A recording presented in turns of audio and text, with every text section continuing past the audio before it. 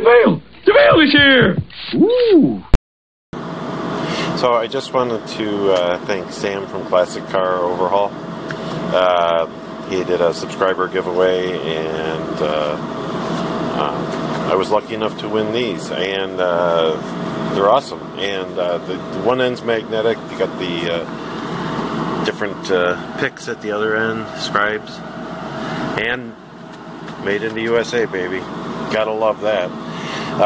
But they'll go to good use, because up till now I've been using, tweezers or these little screwdrivers or whatever I could find that would reach whatever it is I'm trying to get to. So these are very, very welcomed. I have to say. There'll be a link in the description.